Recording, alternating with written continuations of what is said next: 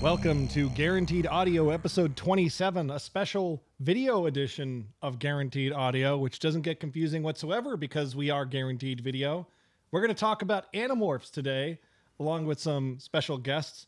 I'm Kevin James, joined by my good friend here, Ryan Murphy. And on the other couch that we got from Target, Anil Ciceriga. Julie Becker Max Pacheco. You know, kids at home, before those Marvel movies came out, And shut the fuck up, Kevin. there was a different group of superheroes known as the Animorphs, published in the book series from Scholastic, a work of creative fiction. The Animorphs are something of a bonding experience that every single one of my friends appreciated and loved and read up on. And we're lucky to have a few experts today on our Guaranteed Audio panel about Animorphs. Max, why do you think we brought you here? Because I am on an Animorphs podcast currently, embodying a character who's living in the world of Animorphs on Sporadic Phantoms. It's a drama, right? It's not is it a podcast or a drama? Or? It's an audio drama. Yes. But it's also a comedy as well. At time. It's a dramedy. That's what I was going to say. Yeah. Yeah. Before we move on, your character's named Kyle. Yes. Could you tell us a little bit about who Kyle is, no spoilers, and what Kyle's deal is? Well, starting at the beginning, because it's gone through quite a lot, and I think it's best to listen from the beginning. Kyle is an environmentalist. He, I think, is a bit pretentious. He's vegan. He very much spends his time worrying or yelling at others about the environment and about, not harming animals. But he's also got two friends, one of which is played by Julie, and they are investigating just odd stuff around their home. And Illegal logging practices. yes, that's how it begins. A central theme to Animorphs. Yes. Yeah. In book 9. But yes. So, Julie, Sporadic Phantoms is kind of your baby, right? How long have you been doing Sporadic Phantoms for? 2020 started out as a COVID project because normally I do live theater and that wasn't happening. And I needed to do Really something. been since 2020? Since 2020. And it started because, in January 2020, they started making the official Scholastic Animorphs audiobooks. And I started to listen. I'm like, oh, this will be fun to listen to. Then I'm like, I better just reread the entire series, which I actually never finished as a kid. And so I listened to a bunch of the audiobooks, and then I read the PDFs, which are available for free, like endorsed by KA. They're all available online for free. Information wants to be free. Yeah, let's set it free. And then someone on a Facebook group was wanting to put together some kind of Animorphs podcast. And we came up with a bunch of different themes. Like, what could it be? Could it be an Axe cooking show? Like, that was one of the ideas. and We might get up to some Axe-related cooking later for our live video game stream, which is Yeah. going to be put on the internet before this, which isn't confusing at all, but continue. no, An axe is an alien without a mouth, by the way. Just so just in case Yeah. you're wondering. he appreciates food, though. Yeah. So would you say this project rekindled your interest in the Yeah, series? because I'm like, I'm not doing anything. I'm not employed at the moment. It's COVID. And, I had all the free time in the world. Like, of course I will I'll be on this team for this project. We made a Trello, which is like a place where you can organize group projects. And I came up with this idea of what if it's like investigating the sharing as a cult organization. And it would be like a true crime podcast. And that was the idea that we went with because people were kind of dropping out. And they're like, well, who's going to direct it? Like, oh, I'll direct it. Who's going to write it? I tried to get some other writers who were somewhat interested, but then eventually it was like, oh, I'll write it. And then it was like, okay, who's going to edit it? Someone was like, oh, maybe I will. But then they kind of dropped out, for understandable reasons. it's a lot of work. And so I'm like, I'll edit it. And, we found some main people for it, and actually didn't have a lot of problems finding a lot of voices for it because people were interested in just doing bit parts here and there. I learned about audio editing as I was making it. The first couple episodes, they sound very bad.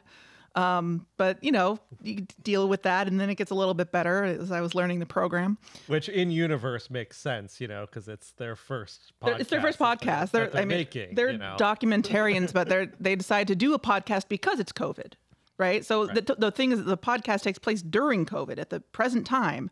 So it's not in the 90s. And so I made a whole season 1. And that was nice and fun. And it was like, it basically released monthly, these episodes. And, but I also made a sharing website, jointhesharing.com, that goes with it. And oatmealtruth.org, which is a very informative website about the dangers of instant maple and ginger oatmeal and all these things that are interactive elements. You can email the characters. There's a phone number to call, like this and that. It was fun, and we did a whole season. And then I'm like, should we do season 2? I decided, yeah, we'll do season 2. Now, of course, like, things are different, but I'm still doing season 2. The trick to successful podcasting is to make them like 8 months apart and have willy-nilly topics that don't really dovetail into one another, and do them in your garage. Sometimes do them live, sometimes do them on camera, and throw caution to the wind. Talk about any crap you want. Ernest. Like Animorphs. Animorphs, yeah. Whoa! I just played the whoa sound effect. Now, Julie, before we get into any specifics, like our collective fascination with cults, because we are all, everyone, I mean, cults are absolutely fascinating. They really are. Tell us a bit about your character. My character is Robin. Yes. Who's sort of the leader. Well, I have the most lines because I can record them at any time that I want to.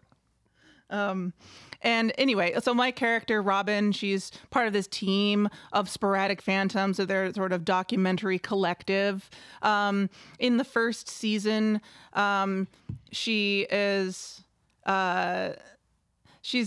she sort of wants to dive deep into investigating this cult, and maybe she gets a little too deep. Again, I won't give any spoilers to the best of my ability.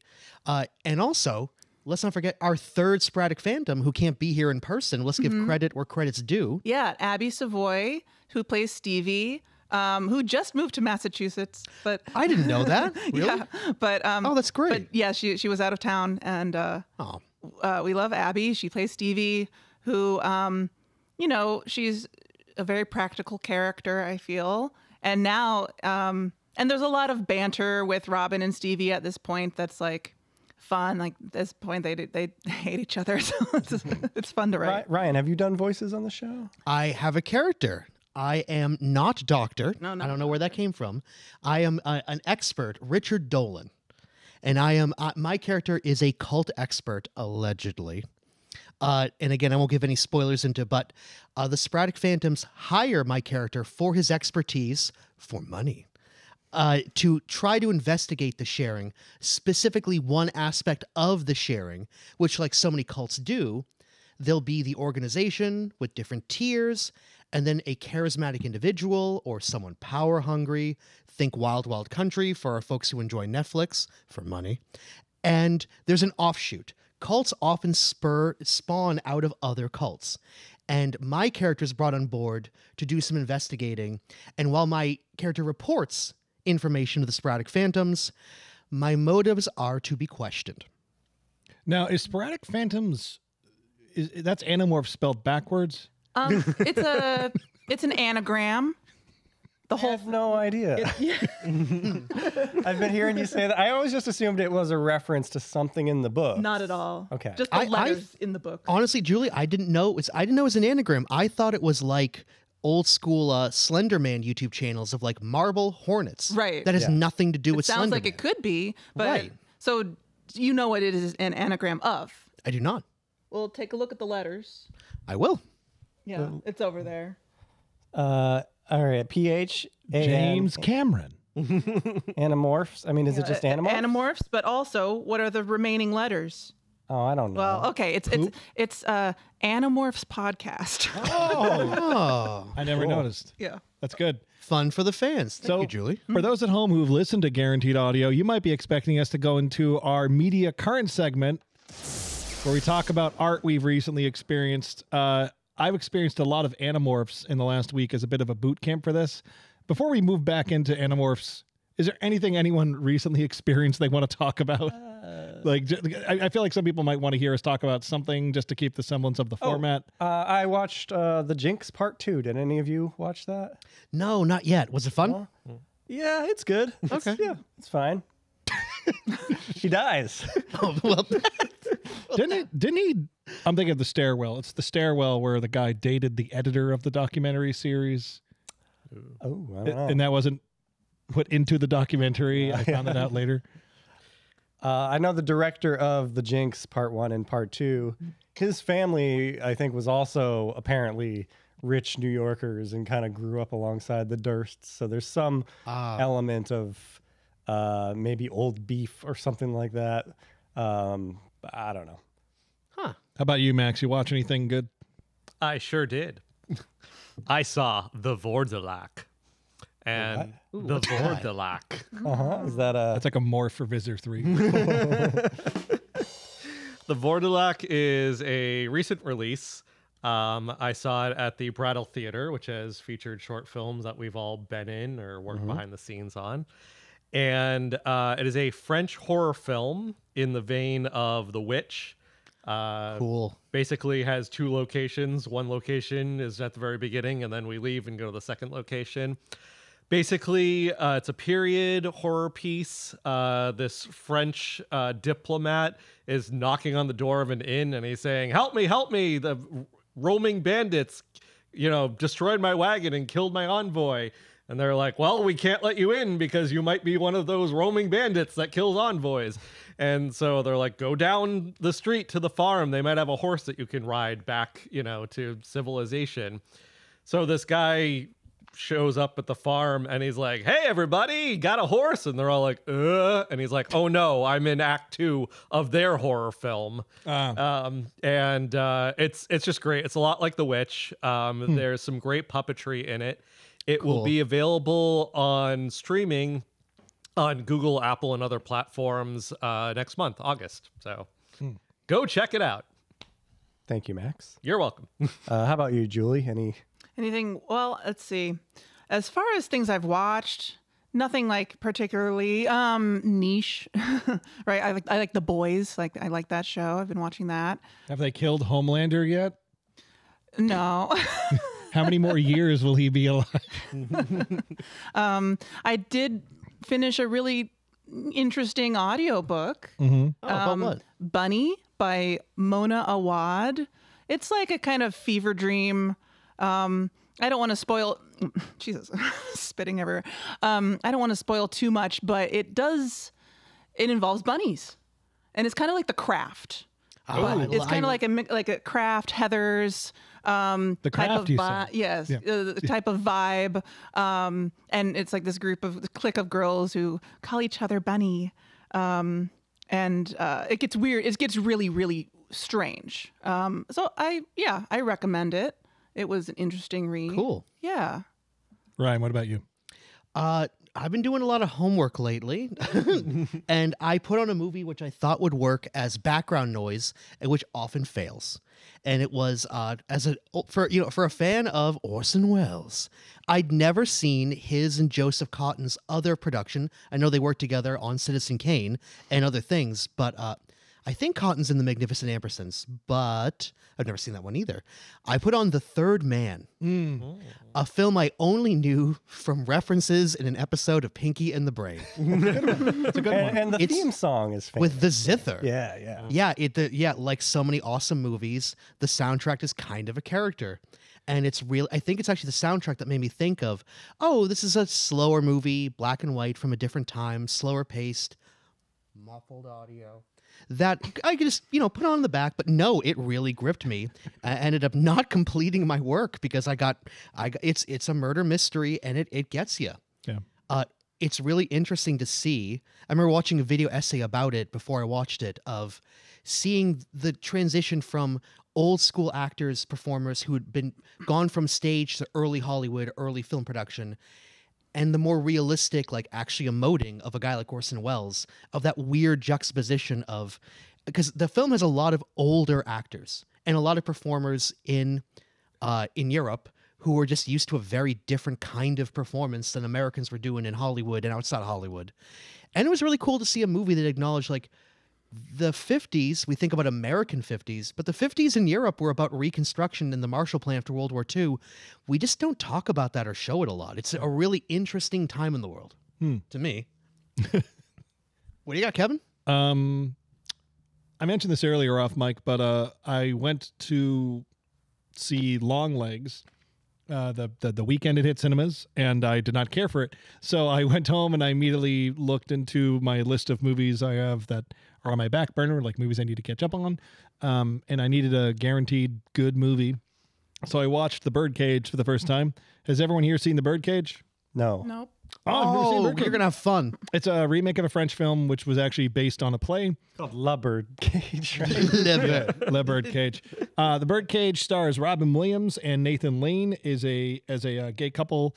They run In Miami, right? they run a drag club in Miami, and their son comes home to let them from college to let them know, hey, I'm engaged. But it turns out my bride to be's parents are super conservatives. The father is a senator, played by Gene Hackman, and it is funny as hell. It is so not what I thought a mid-90s gay-themed comedy film would be. There's no gay panic to it. There's a lot of there's really good drama in it. There's some really good drama between Nathan Lane and Robin Williams. Hank Azaria is in there.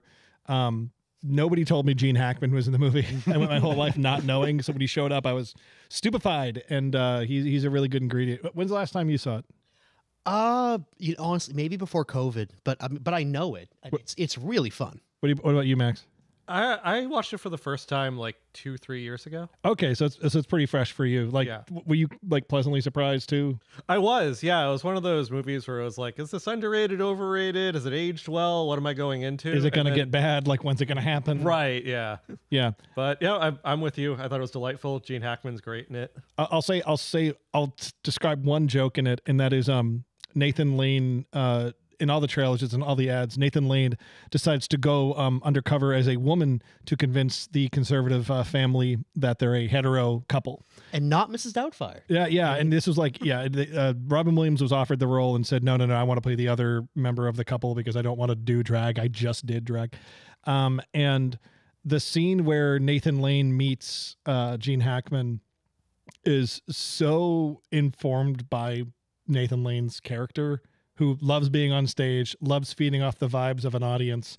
So anytime Gene Hackman's character says something like just venomously conservative about, say, how abortion doctors should be killed, Nathan Lane will then yes and that to keep the dinner conversation going well, to keep up the ruse.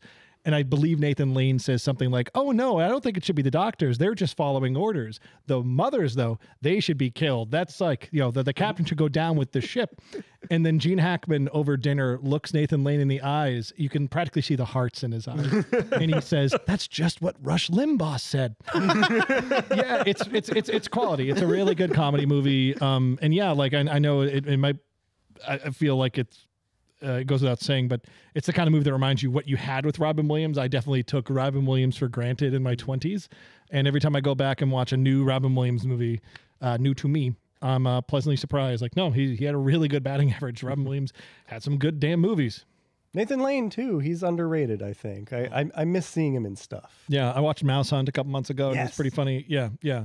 Nathan Lane, also in Miami Vice, had a weird movie career, like kind of didn't take off in the movies, even after The Lion King. Like, I don't think it was until The Birdcage that Nathan Lane was like front and center. Yeah. Like, And then he did The Producers, and I don't know what he's been doing since then. Well, I'm glad you brought up the producers because producers with him and Matthew Broderick really suffers from a stage play adapted to a movie in a way that they didn't. They should have just filmed the stage play. The cast Hamilton is style. really good in that movie. Cast is fantastic. He holds it with Will Ferrell, Uma Thurman. Uma everyone. Thurman's so good in that. And yet the Birdcage, you can tell it came from a stage play, but that's how you do that right. That movie is photographed so perfectly. The Birdcage, like it's shot by someone older director. They wanted the stage sensibilities. Like I think they did it weeks of improv with like cheaper cameras to figure out how Nathan Lane and Robin Williams were going to play every scene. Because they didn't want to be too loud, for lack of a better term. So they improvised everything to tape, and then looked back through the tape, picked their favorite interactions, and replicated them on film. As you saw, some of the photography in that movie is very Wes Anderson lensing Miami Vice. Like there's a lot of like pastels and just like long takes of the water and so forth. No, great movie. Really like that movie. We're going to talk a lot about Animorphs in this episode. So I thought a good shot in the arm would be to start with a quiz about Animorphs. We're going to start with a quiz because everyone here is even keeled in their understanding and knowledge base of Animorphs. And I'm going to hit the transition button. All right. This quiz for Guaranteed Audio episode 27 is called the Animorphs Quiz. I'm going to go through everybody here and ask a question. We're each going to get 3 questions, I guess, and then we're going to do a knockout round. So we're going to start with Julie. Julie, are you ready? Yeah. Julie, for 1 point, what is Visor 3's birth name? Esplin. Correct. Espen what? Don't do this to me. It's a 4-digit number. I want to. Espen 9466. I was going to say 9466. It's I bet she 9466. was. Okay. I bet she was. Max, in 1997, Scholastic ran a contest called What Would You Morph? And their first prize winner was a 90s kid who wrote about turning into a panther. Their prize was being turned into a character in Animorphs that was named after them. Who was this character? Kid won a contest, got turned into a character in the books. What was the name of this character? David? Not David. Oh. It was Eric. Oh. Eric King. Okay, this is a hard one, Ryan. Okay. Ryan, Tobias has a tortured family life, but his uncle is actually pretty cool. What is the full name of Tobias's uncle? Aximili Escaroth Ismail. Damn, you didn't miss a single syllable. All right, No Neil. studying. Neil, your first question. Boy. How many letters are in the word yerk? 5. Correct. Yes. There's no shame in counting with your fingers. That's what they're there for. Max, back to you. Oh boy. Cassie has had her DNA acquired twice in the series. Neil, I know you're very well versed in Animorphs, but as a refresher, to turn into a creature in Animorphs, once you've used the Escafil device, you have to touch the creature to absorb their DNA. But Cassie, one of the Animorphs, had her DNA acquired twice in the series. Max, can you name the 2 things that acquired her DNA? Well, it'd be Axe. Correct. Because he used it to make his amalgamation Yeah, everyone of knows a that. human. Yeah. Frivolous maneuver. I can't think of the other one. I'll give you a hint. It's a bit of a body horror moment later in the series. Body horror. Julie, do you know? I would. So Cassie was acquired 3 times. Okay. Is there a time matrix involved in one of these 3? Elemist, No. perhaps? No. Oh, wait. No, hold on. I'm sorry. Redacted 2 times. I was confused. Continue. Who's the okay? But I know I know the answer though. Tell Max. An ant. An ant. An ant that crawled on the Escafil device and like crawled on Cassie and then morphed Cassie, so it was Cassie with an ant's mind, and it just like tried to kill her. What book was that? The Buffalo book. Book 2. Ryan. Marco, the coolest Animorph, turned into this as his first morph. I think, all right. I want to say Marco's first morph was probably or something that I don't remember, but because it definitely wasn't a zoo animal. They had to build up to the zoo. It was a zoo animal. It was a zoo animal. I listened to the book on tape yesterday in this very room. I believe Jake first does his dog. But so, all right, if Marco were to pick an animal, he would have gone bold. I'm going to say a bear. No, it was a silverback gorilla. Ooh, awesome. Yep. See, Neil's good at the context clues. So, Neil, here's your second But question. I was right about Marco and bold. It was true. That wasn't the question. Neil, your second question. How many eyes do Andalites have? Ooh, I almost said 2, but it's 4, isn't it? It's 4. Good job. Wait, the word or the Okay, back to Julie. Okay. Julie, how do yerks reproduce? How many yerks are involved? There is a tri-parent bond. That's what I. Correct. And then they die after they reproduce. Yeah, I'll give it to you. Right. So all yerks have no parents. That's why they Basically, Well, they have 3 parents. they have 3 parents, but they die. Right. Oh, yes. yeah, Isn't that In a textual diminishing returns, though? not if they become have like like a lot hundreds of a lot of little yerks. Oh, they have a brood. Yeah, they're a Yeah. hideous brood of slug things. It's not like the 3 takes 3 to make 1. They make a litter. Okay. Yeah, yeah. Max, Cassie was once trying to buy a new CD for her music collection when she realized that her mother would never let her own a 9 Inch Nails album. So she told a little fib, that's a lie, to her mother about what the NIN on the album stood for. What did Cassie lie about? What did Cassie say NIN stood for? She said, "Nice is neat." Correct. Good work. I knew that one. 'Cause, yeah.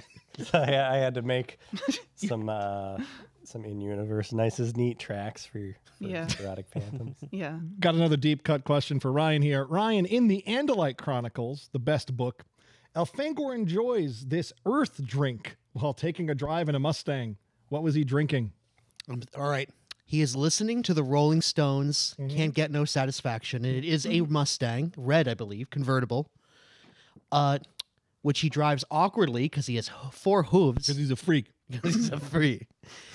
His first drink, I'm going to guess, is a Coca-Cola. It's so close. It was a Dr. Pepper. Somehow that was burned into my brain, so I thought that wasn't too hard, but that is a hard one. Wait. Is he in human form by that point? No, he's drinking through his hooves. Oh, of course. Okay. Yeah. I like that we're not explaining any of these in layman's terms. Like, the yerk, he drinks to his hooves. Come on, everyone, get with it. This is the bucket of cold water. That's why I just called an audible and said, let's do the quiz now. Okay. Yeah. All right. This is why you know to stop one. Neil, can you name 3 alien species from Animorphs?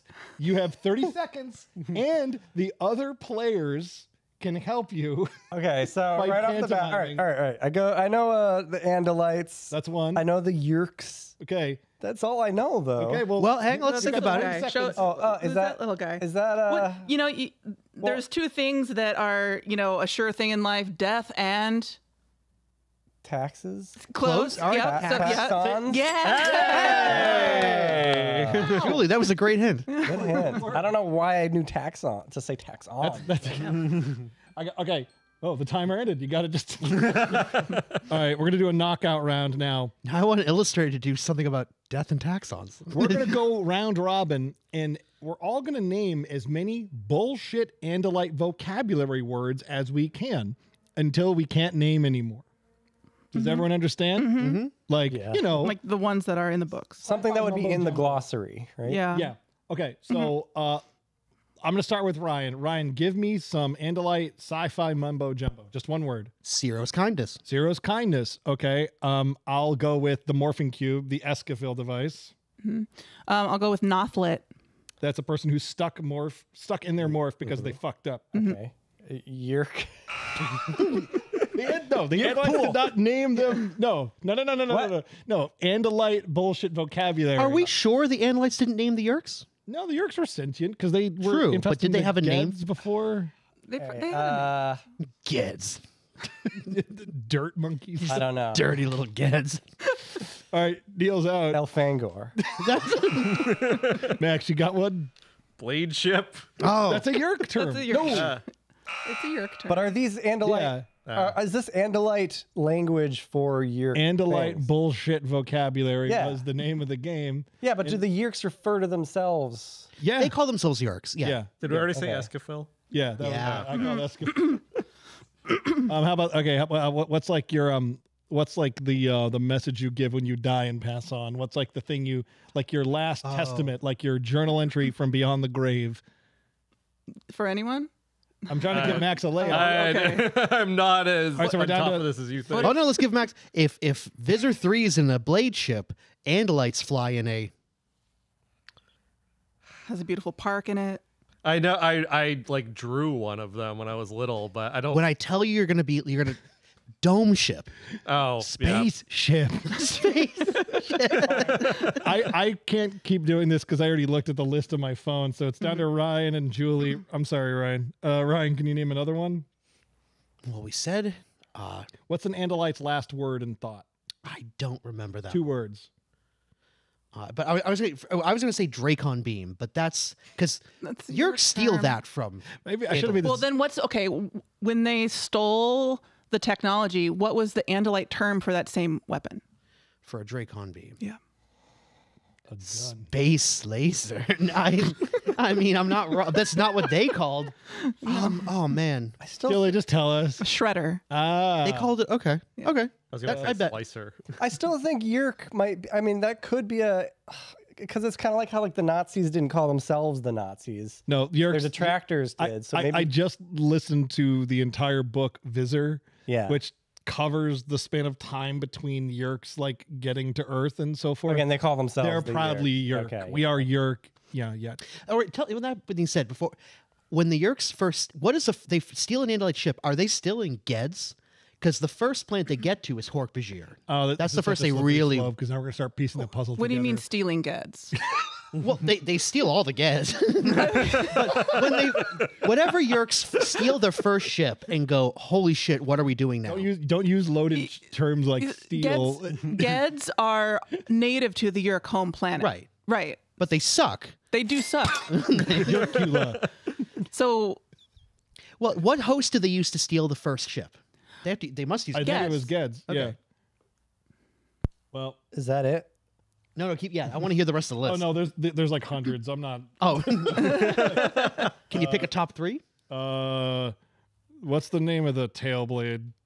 A shorm? no, What's the part of the tail that you the good part? the good good part.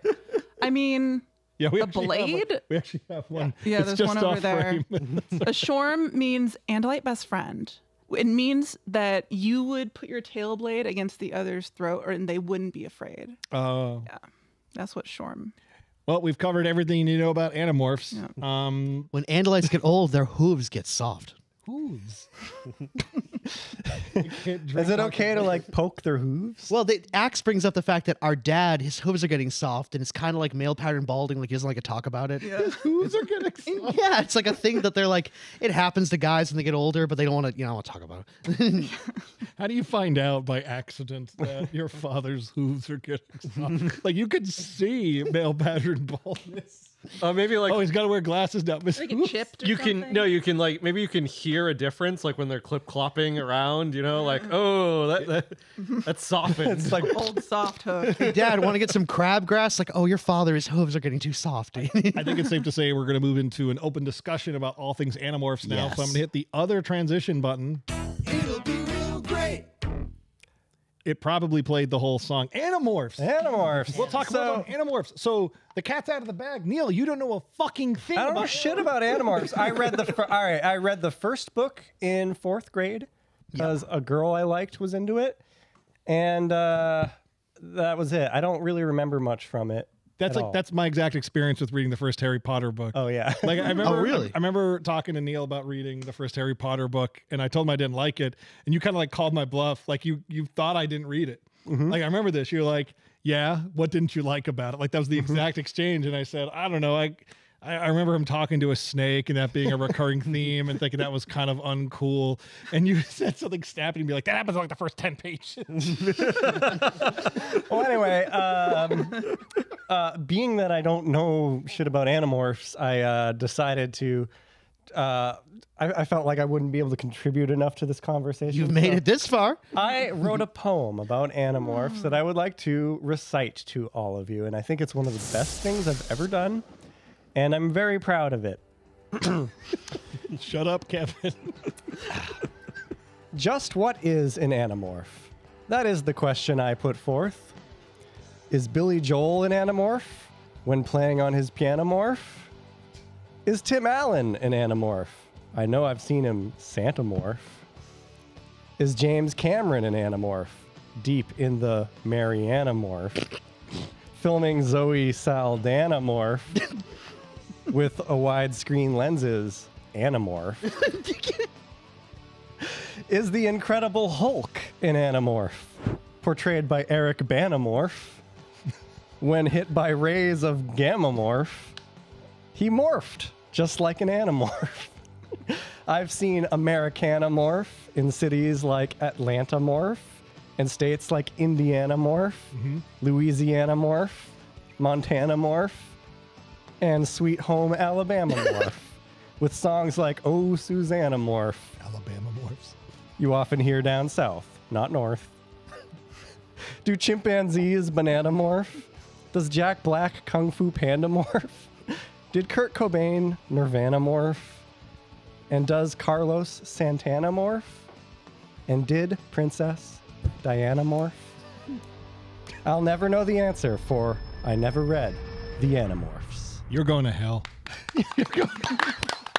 So while we were out here building the set and prepping the show, were you like just sitting there with like a crayon? Like, Yeah, in my non-dominant hand.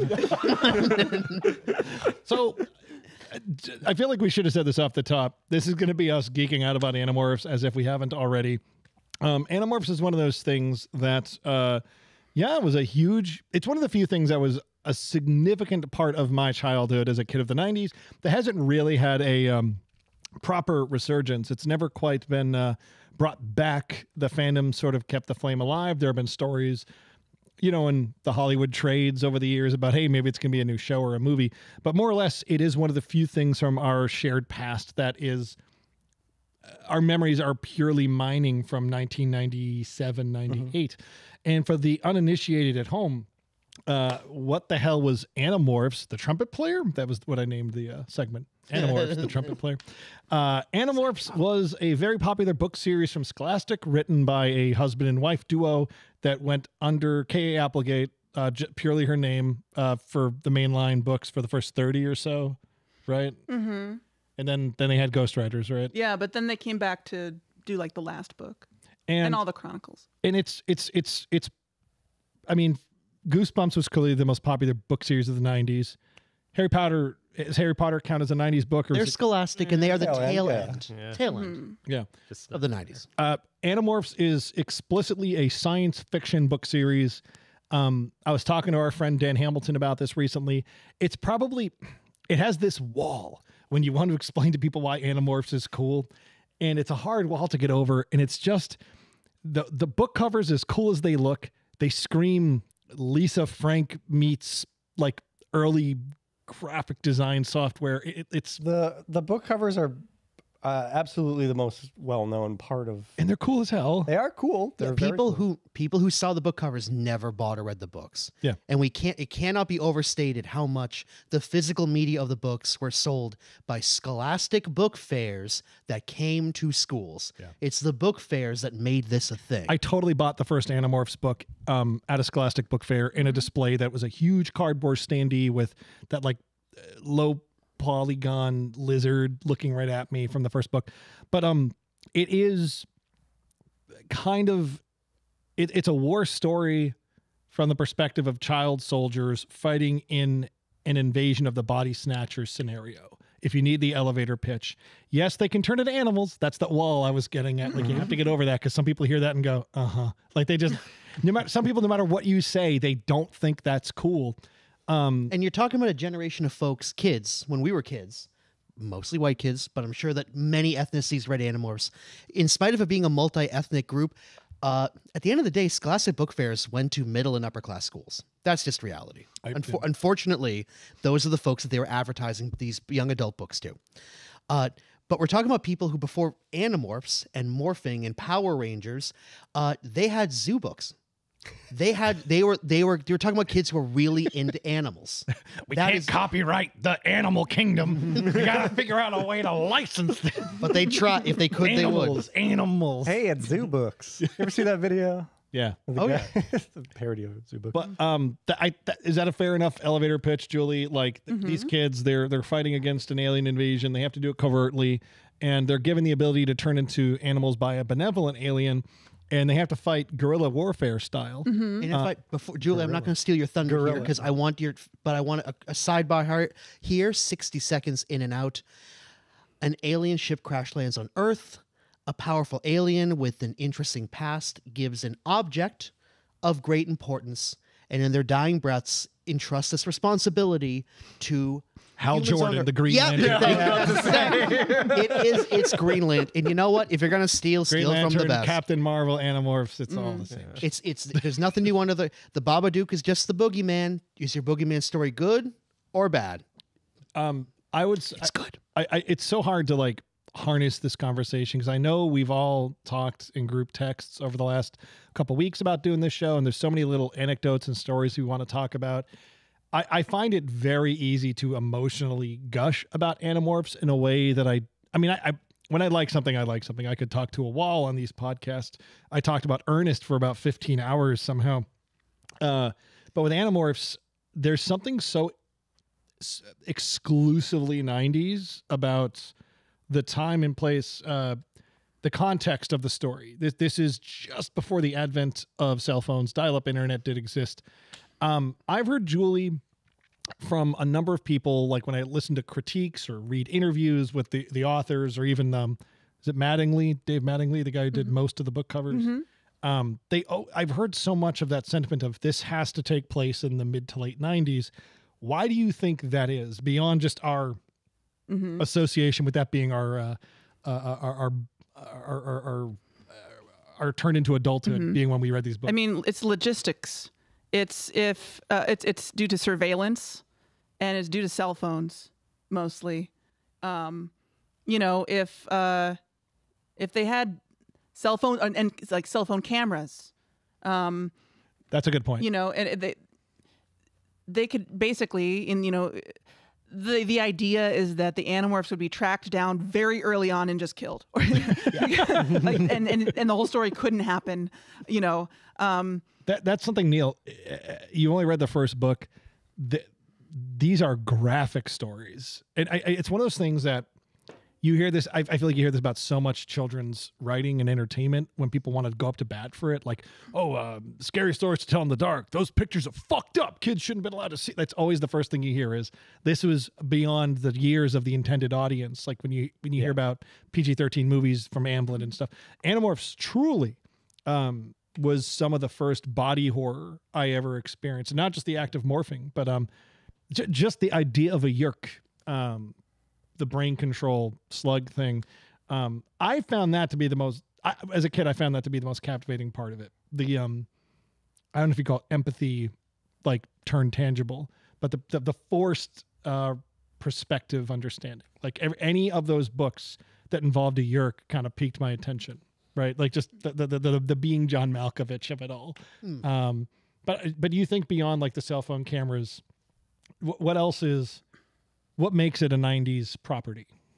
What makes it a 90s property? It has a lot of 90s references. Sure. Like basic, very simple. Like, do you think Alanis Morissette could be a yerk? Oh, let's go to the music festival and see Offspring and Nine Inch Nails and Alanis Morissette and, etc. And there's the one book where Arnold Schwarzenegger helps save the Animorph, or save the guy the Animorphs are trying to save. And like, we felt a strong arm help us pull the guy out of the water, and we looked up, and it was Arnold. Like, very mature storytelling. Yeah, not since like, Wild and Crazy Kids. There's that, and then there's also they recruit more like child soldiers and like a lot, and they all die. Like, I don't know. I've got to save the Animorphs. Yeah, It's not funny. so it's that they constantly talk about the TV shows they watch. Like, like can't this mission wait? I have to go watch Buffy. You know, The whole thing feels like a Buffy sideline. Like I could see there being like an arc on Buffy where there are brain slugs. And, absolutely. Oh, yeah. yeah. And, Julie and Neil, if I may, what we always want to give credit where credit is due, and we always love to cite our sources. My cell phone is turned off to avoid any electromagnetic interference with my mic. But I wish I could cite him by name, the video essayist who did so much work on Animorphs and put out that wonderful piece of ground that many of us have tread already, Animorphs in the Age of Trump. Is it Paparina? The guy who does the Nick Snack. The knick-knack, is it the Yes. same guy who does Yes, those? he does. Yeah, yeah, Okay. yeah. He I don't does- think I've seen his Animorphs one. He's very good. He's done all of them. Like that was like his earliest content. Oh, right. Yeah, he's done. Oh, okay. Yeah, And he yeah, does acknowledges have a series on. like all history, the good, the bad, and the ugly.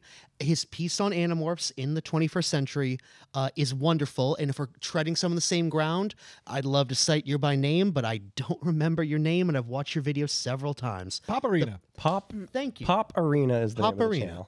channel. He brought up a really valid point that I think Julie is tiptoeing around, which is the perceived prosperity of the 90s. The Cold War was over. It was before 9/11. We didn't have a clearly defined enemy. By we mean Americans, the West, all of the West. Pre-cell phone, our current understanding of the internet, obviously the modern, Does it 90s. take place in the suburbs? Yes. Got And it. again, Nailed it. we're talking about nailed. Unlike any other book series aimed at children that's Well, Scholastic I get called. the sense that to speak of the 90s, there's like a certain like free reign that these kids have that, Sure. that doesn't necessarily Latchkey exist kids. anymore. Yeah, they're latchkey. Yes. There's actually one of the Animorphs who's named Tobias. He is the definitive latchkey kid. That's sort of, I would say, his defining characteristic in the first book or so. And it enables some of his hardships later on, where he gets stuck as a nothlit, as a red-tailed hawk. Because I remember this because he stays in the hawk form for longer than 2 hours. Yep, there's a time limit. Your superpower has parameters. Was that Otherwise, they're all just gods. So, was that just a careless oversight of his? no, it was an emergency Okay. because of their first time in the Yerk pool. Now that's body horror, but we'll Yeah. save that. but did he actually do it intentionally? That's kind of having just listened to the first book on tape yesterday. I see what I think it's implied it's 50-50 there. Yeah, for sure. It's a good series. Like all joking aside, like all like grandstanding and like screaming like, no, this was a good thing for my childhood. Having kind of done a crash course in the last week, listening to a few of the books on tape, watching some of the TV show, reading a bunch of interviews, listening to interviews. There was like a Entertainment Weekly interview in 2016 with Kay Applegate, where I just got to revisit like some of the landmark moments of the series.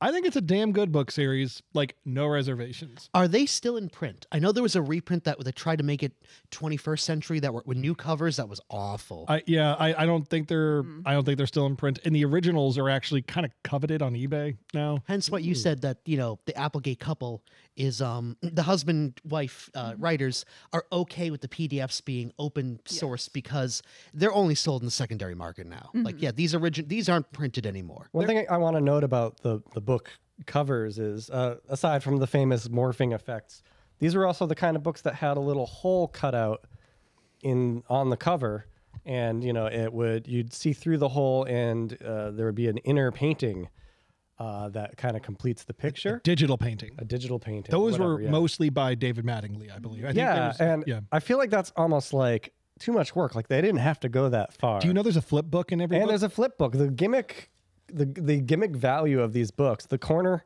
has a little flip book animation. You'd that be a has the dumbass hole. not to buy one of those books. I'm just saying it's very they go above and beyond, and it I can see specifically the hole cutouts in these would probably lead to them getting ripped and torn a lot.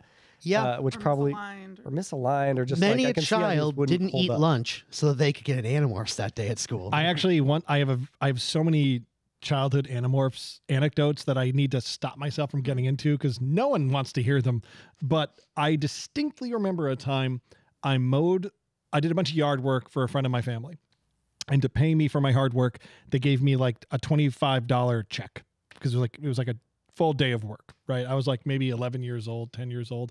And being They gave you a check? Yeah, and being a dumb 10-year-old, I was at the Kingston Mall later that day with my mother or brother, and I walked into Walden Books, and a new Animorph book had come out, and I attempted to pay for the book with the check, and the person behind the counter had to explain, like, you can't do that, because I was in, like, 3rd grade, and I was so frustrated, I ended up, like, bugging my brother or my mother, whoever was with me, to buy the book for me, but I distinctly remember feeling robbed in that moment. Like, I busted my ass. Just give me this $5 book. If only there was a bank at the mall. So I'd be curious to hear your experiences about getting the books because I feel like that was so much of Animorphs back then. I mean, we've talked about the Scholastic Book Fair. Was it on a monthly basis? Yes. Like Goosebumps? Yeah. Yeah, and like so they came out pretty often. The book fair was, you know, to me, like these books were like a glowing beacon at the book fair. It's like, screw this garbage. Well, maybe I need this Goosebumps book, but you know, forget the rest of this. Like, oh my God, I can get an Animorphs book instead of, you know, a real book. Like to me, when I was a kid, I felt like I was cheating. Yeah. You know, it's like, haha, I'm reading, but actually I'm having this fun sci-fi adventure. I don't. So Julie, Ryan, Max, we all read these we read them when they were coming out. Yeah. I could get through one of these books in seriously like 50 minutes. Like it got to a point, I outgrew them. Like I physically, my brain got to a point. There's the thing, Kevin. They stayed at about a 6th grade reading level, which we started around 3rd to 4th grade.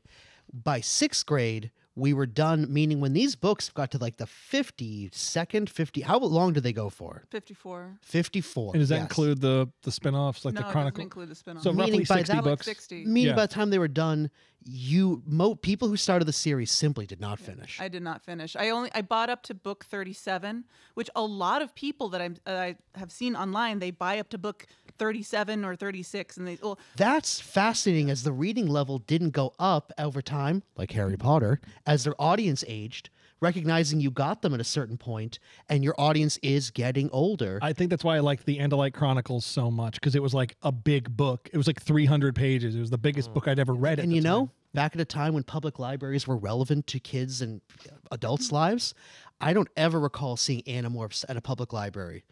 Because quite frankly, if there's like 1 through 54 in town per town, I can't imagine a kid like catching up on something that came out by 1999. They're not going to be reading a book from 5 years ago. and They're not. Also, book 37 is kind of widely regarded as one of the worst books, if Is not it the really? worst book. Is it the Starfish one?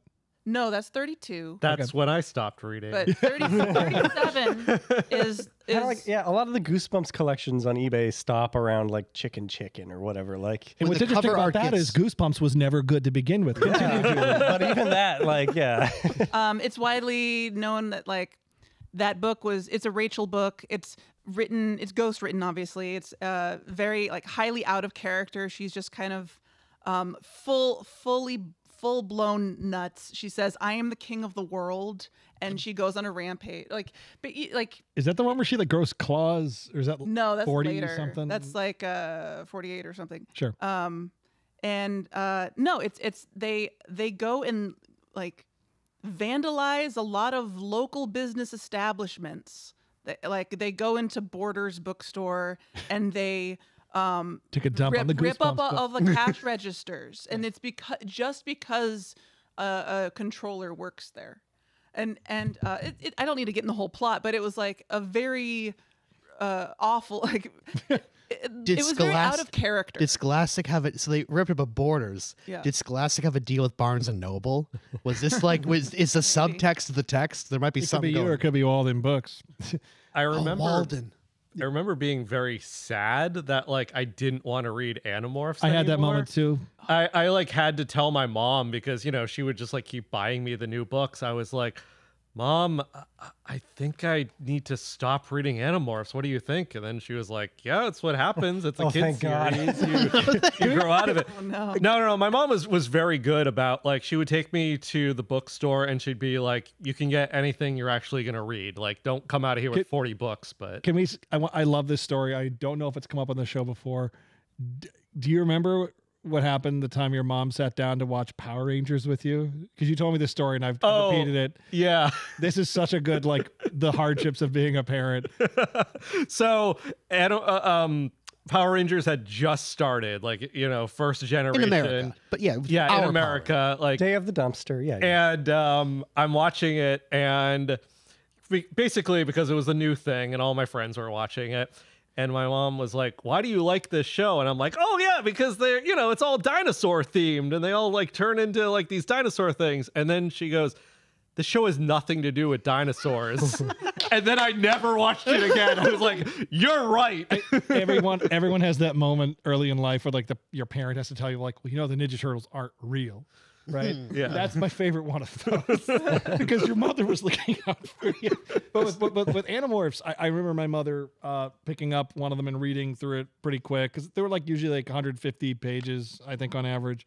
And I think she thought, like, oh, this is pretty harmless. But I think those books, you hear this sentiment a lot about fiction that stays with people the older they get. It never talked down, for the most part. Like, there was a little bit of, hey, kids, when it came to things like referencing comic books or video games, like, oh, this girl thinks she's Wolverine. Like, that felt a bit researched and labored, but that was few and far between. Most of most of those books, at least the ones I read, because I read about 70% of them, I want to say, felt like vehicles to explain where wars come from and what it's like to truly be in the middle of it. Because from the first book, these 5 kids who are tasked with saving the world, with defending Earth with the morphing powers, they're not all in, like, at all. Like, there's a lot of drama regarding, like, well, if one of the characters, Marco, who's one of the 5 kids, insists that they shouldn't get involved because my mother has passed away. It's just me and my dad. If something happens to me, what does that mean for my father? And throughout the series, Marco's father is like a very realistically illustrated depressed single parent who struggles to get employed. Yeah, he had a good job and now he's struggling with like minimum wage just to pay the bills. Like, it's pretty adult things at a 6th grade reading level. That there's definitely kids growing up in the 90s who had a parent like very that. 16 Candles. Very yes. But like the mental energy to a lot of the books will get into the weeds of the mental energy required to do a good job at the guerrilla warfare thing. And examining with an honest lens what it's like to have a killer instinct to do these things. Is killing necessary? Is breaking a few eggs for the omelet worth it here? Not just killing Yerks, but like, by virtue of the people who are being controlled by the aliens, by the Yerks. Would Rachel have ever made these decisions if she wasn't flung into this? Yeah. Among every character has their moral ups and downs, but So are they kind of like espionage stories? Are they sort of Quite like a few. Quite a few. Yeah, oftentimes. I mean, they have to keep it on the down low. They have to hide the fact that they are humans. They're basically masquerading as aliens throughout most of the series. So it's like an infiltration and like finding out who is compromised and stuff like Figuring out the weakness of the enemy. Yeah. I really felt like I was at just the right age for this series out of the gate, because I want to say it's book 7 where the Animorphs get the drop on this thing called a Kendrona. It's something that basically the Yerks feed off of. It emulates their sun, and without a certain length of time, they can't go that far without it, or they die. It's like an anti-kryptonite kind of thing, right? It's like they need It's to like be around Superman this. needs our sun. Again, nothing new under the Kendrona. And it's treated. It is kind of like a comic book in that the serialized nature of the books. Like, there are a lot of references back and forward in time. Like, oh well, we had taken out the Kendrona a few months ago, like 3 books ago. So it has all the benefits of like comic book style storytelling without a lot of the drawbacks. Like, there's no ads in these books. It's just like all killer, no filler. Genuinely good plotting. You could tell that the writing couple, they weren't just like flippantly throwing out a lot. There's plenty of sci-fi gobbledygook and lots of new aliens that keep getting invented as it goes along. But the moment-to-moment espionage, the sabotaging of the Kandrona stuck out to me as such a, they did it. They finally, you felt the dent they put in the Yurk invasion in that book for subsequent books for like 6 months. Because there's a whole thing. Like George R.R. Martin with his dragons are coming, the dragons are getting bigger, the dragons are a threat, the dragon. Marsha. The whole thing is we are not going to win this. They're an army of Yurks. They have Hork-Bajir, they have Taxons, they have Visser 3. They have, and they're invading humans, infesting humans by the thousands. We've just got to wait till the Andalites come.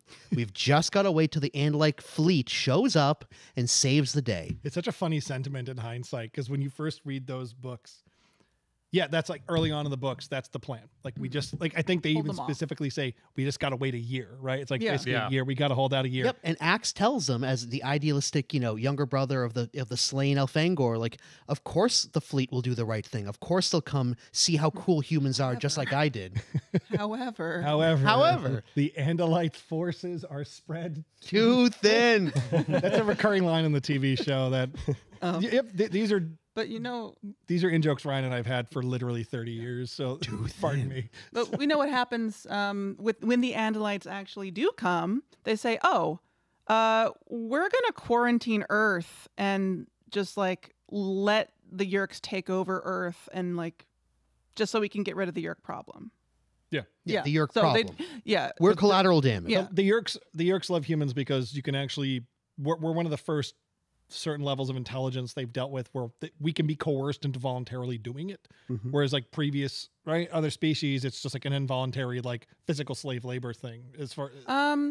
Well, with the Taxons, they agreed to be infested For food. because they got a lot of good food out of the deal. So. The Taxons are a nightmare. The Taxons prove to be their planet, their homeworld is a nightmare. They're terrible hosts. They're strong. They're too strong. Like the whole Taxon plan, when Elfangor and friends end up on their attempts to like, we all have to morph as Taxons. We have to blend in as horrible giant centipede monsters that all they do is eat each other. That the whole Yurk's attempt to even like build a radio tower is just insane, and not like our one and only priority is get off this planet forever. So does the series wrap up? Does the story? There's does. absolutely an ending. You don't have to spoil it, but that is interesting. That is, it's lucky that it didn't like lose enough popularity and that it got canceled before it. While by the final book, there's sort of but maybe there'll be a new chapter. It feels like something the publisher wanted more than the writers. I don't. But in the end, like at the end of the day, nobody gets out. Everyone's hands are dirty. Everyone who makes it to the end. At the end, it's kind of heavily implied that they all die except for Cassie. No, well, then They meet another dumb alien that they're like, maybe there'll be another show. Like, no, we're not. This is so silly to bring up, but as opposed to everything else, wasn't there a piece of writing that K.E. Applegate put out a few years ago, maybe 2 years ago, 3 years ago, that was like a Rolling Stone interview, a fake one, obviously, between like Jake or Cassie and Rolling Stone? That was kind of like a Where Are They Now? I feel like that was talked about, but I don't know if it ever was released. I didn't read it. It was definitely talked about, we're going to release this Rolling Stone interview with Cassie. I want to say, it's so funny. We basically have an hour to go. We have an hour time limit now, not unlike half an Animorph. I think we should probably wrap up within the next half hour. So we'll have try. time. We'll try. Yeah. This is it's painstaking because I could do this for. This is like a 4-hour thing we could totally do. Like I genuinely love Animorph. Well, don't worry. We're gonna keep talking about Animorphs. You understand? There's so few things in pop culture that I love that haven't been completely botched. Like everything I Jurassic like. Park, like Ghostbusters. I've had to watch so much stuff get sullied, but Animorphs really did just click for me. Has not been rebooted. Has not been adapted. We haven't talked about the chi, but I mean, again, we could do this for a while. Let's spend a solid less than 5 minutes about what a worthless piece of shit Visor 3 is. To have gone this far without discussing Visor 3. I thought it was Visor 3 until I was in 4th grade with Ryan, and I convinced our teacher for like reading hour to read an Animorphs book. Miss Dempsey. Yeah, Delaney. Delaney. Delaney. But she was super nice. She's like, yeah, these are huge with kids. I should probably read this first one. And so I was already like 10 books in or whatever at the time. You know, I think you're going to have your... Yeah, I'm not going to cut you off. I'm literally cutting you off, and I apologize. I do more than But anybody. I don't think that she didn't want us to... Because like Julie, we had teachers in elementary school who didn't want us to read these books. And I wonder if it's less about content and more about the fact that we made this adult woman like, I have to read another book. She agreed to read. Basically, she agreed to read the first book to us. It was like With us. it was like a reading circle thing. She'd read for like half an hour. She got through the book in like 5 or 6 sessions. Or whatever. Definitely less than a week. And I distinctly remember the first time she read the word visor out loud, and she said visor and not visor. Like my kid brain was like, no, visor sounds lame. It's visor. Visor's cool. That's not how you would pronounce it. It is visor. Vizier. Yeah, vizier. It went in France. I want to bring up something, going back to the whole like first blush, like everyone's first impression of Animorphs. When you hear, oh, there's this popular science fiction book series about kids who turn into animals to deal with aliens, you might think, oh, this was a backdoor way to teach zoology, like to get people, and that is part of the flavor of the books. Yeah. But I've listened to and read interviews with K.A. and what's her husband, Mike Grant, where they've said no, like that was like the last thing on our minds. We hate animals. That's kind of the thing. Is like you think, oh, there'd be like these beautiful depictions of nature and such, and there are, but there's also like cannibalistic alien centipedes that are like eating each other's stomachs and intestines, and the nightmarish consequences of like Morphing into an ant. Yeah, it just it burns into you. I distinctly, or Tobias, the fellow who gets stuck as a hawk, a red-tailed hawk. There's an entire book early on where the Animorph gang thinks, oh, we can do this. We can hide him in our attics. We can keep him around. It's not weird at all. And there's a distinct moment in that book where Tobias, he's literally just hanging in the attics, hanging in closets for days and days, waiting for people to come home from school to give him like lasagna and stuff. And his stomach can't quite handle it. So he just has to go out and like eat mice. And like the book really paints you into a corner. You have to read the moment Tobias hunts down and eats an animal to survive. And this is like book 3, you know, like these books really were designed to teach perspective, because each book, it goes round robin. Like book 1 is Jake, book 2 is Rachel, 3 is Tobias, 4 is Cassie, 5 is Marco. 6 is, well, it's not from Axe's 6 is when we meet Axe, I believe. Yeah. So I think we're back to 4, but in 4. Okay. yeah, But he gets his own marquee book in 8. Okay. And it keeps rotating. But like they really are perspective. Like even the Yerks are given, I wouldn't say like a long leash, but you understand why these deaf, dumb, blind creatures, the second they're given physical sentience beyond just swimming around in a pool, they can now experience like levels of sensory input they couldn't before. And it like, and the Andalites go through this too. Like, And, you know, tying that's the in common from theme there, of all the writing, I'd say. talking like how these like Marco with a situation with a single unemployed dad. Yeah. Tobias is like a teenage runaway. Jake, comes from a wealthy middle class white family. He's the cop. He's the whitest of them all. I mean, He's the Leonardo. he knows his brother's a controller. It's a barely thinly veiled allegory for my brother has a drug addiction problem. Yeah. And then when Jake has to be tied to a chair in a cabin in the woods and Yerk detox, it's rough. Yeah. And you get like visions of supernatural monsters that can transcend time and space. They have to Like, they have what to- are we foreshadowing? One of the it's book 6, the capture. yeah. There's one of the Animorphs, Neil, gets accidentally taken over by a Yerk, and the rest of the gang figures it out, and they strap him to He a never chair. eats Fruit Loops. It's not that. It's not. They strap him to a chair in the middle of the woods, and they Shoot him. They shoot him in the head. No, they have to take turns watching him starve out. I gotta stop myself. I could just go through every one of these books, but that book, I reread that book like 3 times that month. I loved that story. They're basically World War II stories, right? Like There is Megamorphs 3. They go through time. They go to World War II.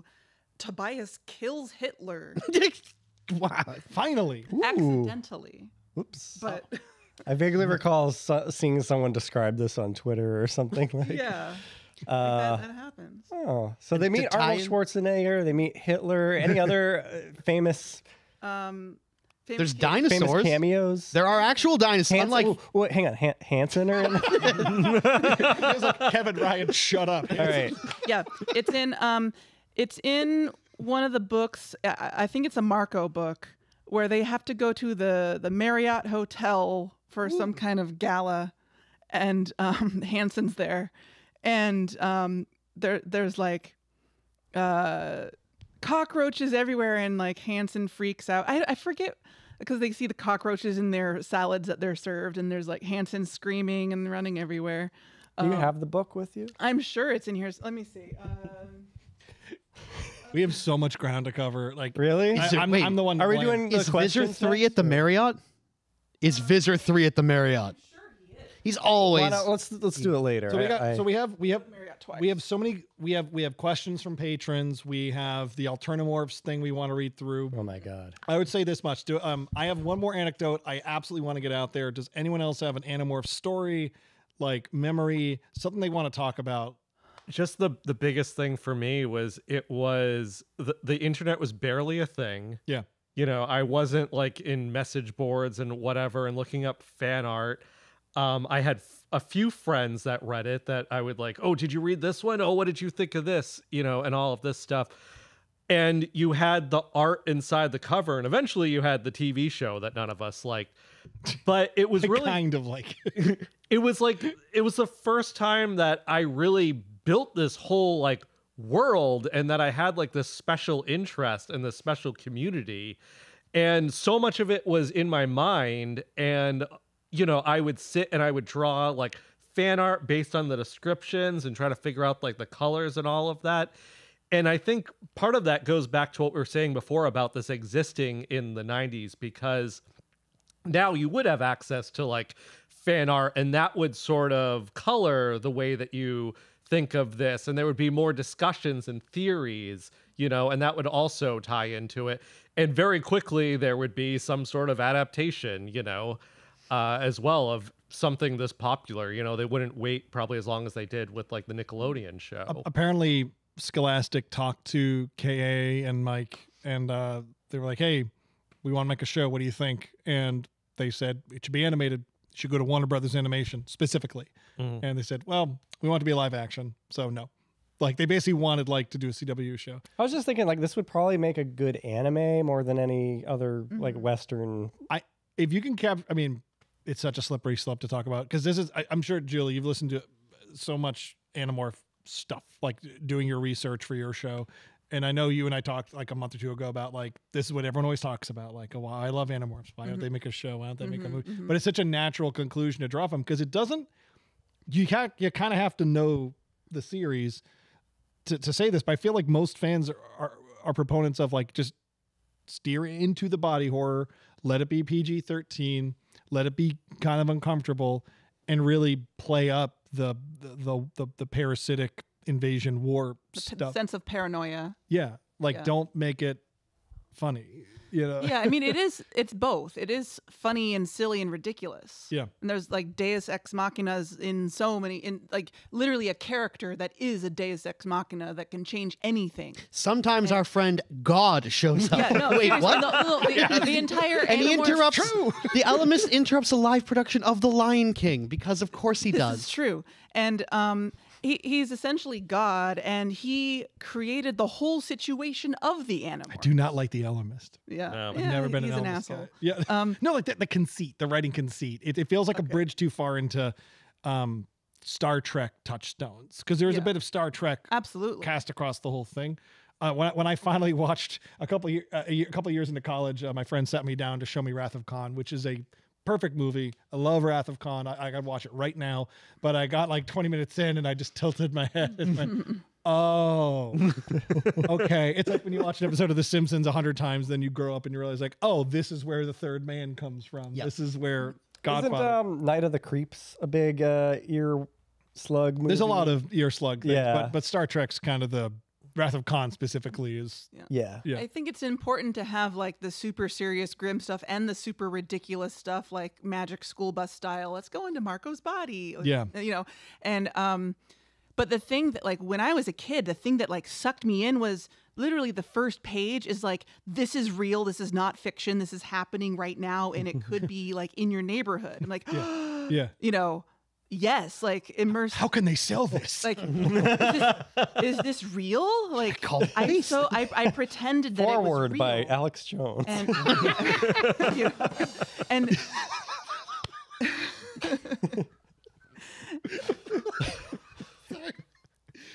Continue. yeah, I was gonna say like the sense of paranoia and that no one can know and that we can't trust any of the grown-ups. Yes. You know, it's like us kids who know the truth, and we have to take everything into our own hands. It's all in your hands. It's all in our hands. And to me, it felt like these are secretly my best friends. Sure. And they live in my town. I lived in California at the time. Like they could be my neighbors. Like I lived near Palm Springs. I literally saw Arnold Schwarzenegger when I was like 7 at an amusement park, like on the bumper boats. Like You saving an animal. it's a very Animorph situation. Was what I'm saying. So like I felt like I wanted to have it be so real. I really, really wanted to believe in it. No wonder you guys are so fucked up now. Yeah. and so I guess, yeah. My point is like, Yeah, I'm just joking. yeah, there's They painted his walls with Animorphs when he was growing up. He's a little, you know. No, but I do get the sense of like modern fandoms are like just like awash in the sensibility of like people obsessing over like universes that are a little more fleshed out than most media allows for. We were talking about this earlier. That movie, I saw the TV Glow. Highly recommend it. It speaks to exactly that. Fantastic movie. TV Glow? I saw the TV Glow. I saw the TV. Okay, that's You'd the love title. it. I got to get through these 3 quick beats. Okay. Great. Ryan and I we've been friends since we were Elementary. I mean, 3rd grade, 2nd grade. My relationship with Ryan is almost exclusively built on Animorphs in those early days. Our first conversation ever was probably about Animorphs. we were among the. We were probably the only two. We were probably that the only got two. it. In Animorphs, the Yerk pool in the town of our protagonists is underneath the junior high, underneath the kids' school. And Ryan and I used to be in this thing called the Extended Learning Program. It was kind of like this elevated like learning course thing you had to do ancillary to school. And it was basically beneath the elementary school. It was the basement of the basement. And every time Ryan and I were like taken out of class to go to ELP, we had to walk down these like 2 staircases into the sub basement of the school. And like the first few times we did it, we'd be looking at each other like, fucking Yerk pool. I remember. I did the ELP too. I remember it being low. Yeah, instead of being elevated, like you're the gifted kids, you're reading at too high a level. You're you're reading at 6th grade level and higher. In 4th grade, go to the windowless room with the woman who's like never Put gonna. an egg in your shoe and beat it. Yeah. We loved Animorphs. One of the first times we hung out one-on-one as kids, like just like Ryan's parents dropping him off at my mother and father's, we tried making our own Animorph book covers, but without computers. Yeah. We like printed out photos of us, like, and photos of a cat, and like I was like, "Don't worry, Ryan, I'll figure this out." I was like 8 years old, And today we know like it's really hard. It's really hard. and years later, and this is a story I don't know if we've talked about in this show. I have to get it out there for this podcast. I'm rushing through it, but it's so goddamn good. It was St. Patrick's Day, 2009 or 10. And who should be in town but everyone's favorite author of Animorphs, R.L. Stein. R.L. Stein, the creator of Goosebumps. Not was Animorphs. in Boston. Did a book signing of some sort. Neil, Yep. Neil, do you He want had a new project, not Goosebumps. Yep, Neil, do you want to tell the story? We waited in line To meet We were R.L. in- Stein. What bookstore was it? Was it it was in Harvard Square. The Harvard But Square it wasn't the bookstore. Coop. No, it was the one that was up the street. Yeah. Yep. We waited in line For a while. For a while, Mr. Stein was there. we brought books that we wanted him to sign, and he was nice. We finally got there. And I said, I have something I'd like you to. I had him sign The Werewolf of Fever Swamp, one of my favorite Goosebumps books. And I said, I have something else for you to sign, but would you be okay with that? And he said, I've signed potato chips, I've signed napkins, anything you'd like. And so I brought out Animorphs book number 1. And Mr. Stein Camera a little bit. immediately slapped it out of my hand and said, "Get this shit out of here." He really did. You implored him. You said my friend Kevin would want a one of a kind. Yes. I wasn't there. And I have to attest, I cannot, perhaps in the future, for those listening to this story, watching this story, there will be another copy of an Animorphs book signed by Mr. R.L. Stein. But to the best of my knowledge, as of today, July 19th, 2024, this is the only copy of Animorphs signed by R.L. Stein. And he did, he said, get that shit out of here. And then he warmed up immediately and said, what the hell? And he said and then while signing, he even let us collectively know he'd recently met the couple that pen name Kay Applegate, and said, you'd think I would have met them in the 90s, but I never did. I met them in I think 2012, and they were the nicest people. I gotta put that book like on ice or something. That's like, don't drop it or sneeze on it. Pick your nose. And Neil, as you'd pitched, the hole through Jake's lizard face has in fact cut. Oh yeah, That's it, ripped right there. open. Right. That's why you got to take care of your books. All right, I got my anecdotes out of the way. We're on borrowed time. I'm willing to skip Alternamorphs because I'd love to get our patrons deserve it. Our patrons give us money. Yes. Let's do some patron questions. Yeah, why don't we couldn't do this without you. Let's do questions from patrons, and then if we feel any gas in the engine after the video game stuff later, this is all out of order. You're not going to know any of what I'm talking about. It's going to be complete Greek to you. Maybe we should do the Alternamorphs after that. Maybe. I thought starting with the podcast and going to the video games would I thought we were going to peter out real early. I'm more jazzed to talk about Animorphs now. It was 2 hours. Now it's time to be the Animorphs. Yes, let's take some questions from patrons after the break. It'll be real great. Every episode of Guaranteed Audio, we take questions from patrons over at guaranteedvideo.com. That's right, we still own the URL. We haven't fucked up yet. So we take questions from folks. You can put $1 in or $2 in, whatever you want. How much do you think it would cost to get that URL back if we ever lost it? From some Ukrainian domain hoarding guy. I don't know. Too much. Well, if Mr. Musk wants it, he's gonna. So we only ever charge in our Patreon whenever we make a movie or a lot of content, and we usually just buy better equipment, like this new mixer we bought, which has limiters and compressors and more sound effect buttons. Whoa! Goodney KP asks, what is your favorite Animorph book cover? I always liked, I believe it was 26, Julie. That's the one where they go and they fight the Howlers. Yeah, just because I got to see everyone in Battle Morph when I opened it up. How about you, Julie? My favorite cover.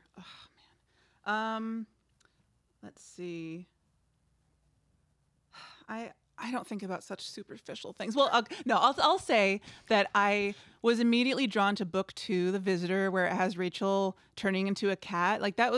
I was drawn to it because I was also a blonde girl, and that looked cool. So that was actually the first book that I read. Then I read The Invasion, the first book in the series. So I actually started. Really? Yeah, I started with book 2. I like the hand-drawn illustration of her turning into a cat. I like that. Mm-hmm. So yeah, I would say that one. How about you, Max? I don't remember which book it was, but the one where I think it's Rachel turned into a bear. 7. Yeah. Okay. Yeah. And That's a good book. Yeah. yeah, and I believe that had the inside jacket illustration of them in an elevator. Yeah. Yeah. Yeah, I really like that one. Did you guys get creeped out when you saw the first official picture of a Yerk on one of these book covers? Yes. I was grossed not out. what I imagined. Not what I imagined either. Was it the cat? The Sickness. Was it the Cassie one? The cat. Yeah, it was called The Sickness. Number 29, I want to say. Man. Brianna Johnson asks, can you write an impromptu song about Animorphs? 20 minutes, 30 minutes ago, we already covered it, right? I agree. Poem. Yeah. Could be put to a score. Well, the Yerk Pool is a little old place. Where Whoa! We got that. Yeerk pool, baby. Heather Clark asks, which alien species from Animorphs is the coolest and why? The worst is the ones from the Andalite Chronicles that have like organic wheels, right? That's dumb. Wheelers? No. The Wheelers. The wheelers. Those are the, this starts with an M, I want to say. They're Visitor 3's pets. Those are the coolest ones? No. Those are the worst Visitor ones. 3 has pets? Yeah, they're these. Visitor 3 what are cares they about called? something that's alive? Really? Visor 3. So what's the coolest alien? Is it the Andalites? I'd say so. I mean, that's such a basic answer, but I feel like they're designed to be the coolest in the book. They're really cool. Yeah. I'm a fan of Hork-Bajir. Yeah. Yeah. You're cool. Yeah. Definitely. I mean, it ain't the Jeds. It ain't the Venber. Jeds. With this Geds? soft G. Okay. Yeah. They, Gets, yeah. The Howlers. the Howlers are pretty cool, but the Howlers are almost like too like written to be a toy. I mean, that's Yeah, the they're conceit like of them. Yeah. X-Men villains or something. The you know? Chi are too perfect. Yeah. I mean, And you they're could not never. aliens. That's well. yeah, that's- Pemalites are. yes, they're thank pretty you. Cool. Thank you. Yeah. Pretty cool. Yeah. Oh my God. He knows. Oh my God. Mez Logan asks, did you guys also have arguments on the proper pronunciation of Visor prior to the live action coming out? Yes, we Excellent did. question. Thank you. Emily Hadorn asks, I'm so curious if anyone in the gang saw the TV glow. Oh. If so, I want to know your thoughts on its pastiche 90s nostalgia and the Pete and Pete cameo. I thought it was fantastic. Pete and Pete cameo. Okay. Yeah, it's a blink and you miss it kind of thing. Where is it streaming? To the best of your knowledge. It's on everything right now. It was only in theaters for like a week or so. okay. Again, did anyone on the big orange couch? You are. The big orange couch. Yeah, I Nick. On the big orange No one's couch. seen it, right? No, I haven't seen it. I saw it, yeah, in a theater, yeah. Yeah. I mean, for the folks at home, you enjoyed it? Yeah, definitely. It's not like horror, you know. It's horror themed, and it's a bit like, you know, it's moody. Is it, if I may, Max, is it like that World's Fair movie that came out like two Same Same director. person. Same director. person. Really? It's better. I've seen both. okay, it's 'cause much I was better. It is better. It's a very more good. complete film. Yes. very good. Yeah, Yeah. very much I, so. I would left that one disappointed. I didn't hate it. It takes a lot for me to hate a movie. Yeah, this is a But- better version. Cool. This is more existential. There is some, I wouldn't say graphic stuff, but like surface, like immediate, ooh, spooky stuff. Yeah. 2 or 3 times. But it is the kind of movie you have to ruminate on just a little bit. I think it's super modern.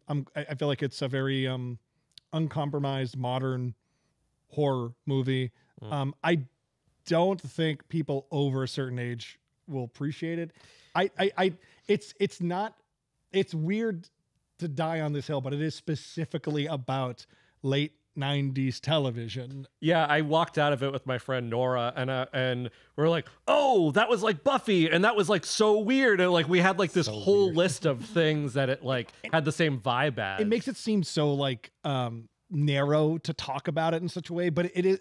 We could talk about this for hours. Other people have for sure, but it is about pre-internet finding identity in these burgeoning television shows that didn't exist 15 years prior, 10 years prior. Things like Buffy, I guess kind of like the Animorphs show to a lesser degree, maybe Dawson's Creek or what have you. Yeah.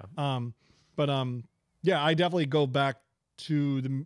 I'm sure there've been other films that have gotten into this, but looking back in the media that you were like gestating your maturity through is a really course, cool way yeah. to do existential identity horror. So yes, great movie. Highly recommend checking it out.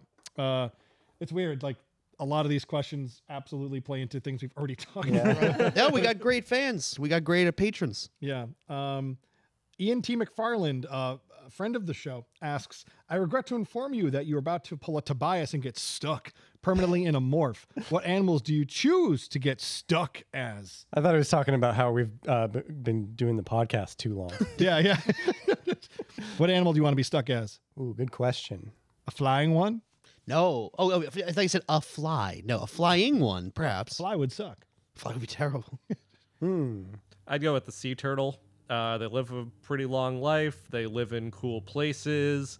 Humans spend more time and money to save them than our own poor. Yeah. Like we love, we'll do anything for a sea turtle. Once you're an adult, nothing's probably gonna eat you, and if you Yeah. have human intelligence, you're not gonna like eat like a plastic bag and because you think it's Yeah. a jellyfish and die. So yeah. And you can be in, land and sea, and you get the best of both. Neil, Ooh, a dog? a dog would be good. Julie? I was going to say maybe a dog or a cat, but it really depends on the situation. You have to guarantee that also it's a good like family situation. Yeah, you You're don't want to gonna be a loved. jellicle cat out on the street. No Grisabellas. No. Yeah, if I can guarantee a happy home life, then yeah, a dog or a cat would be great. They seem really happy. Ryan.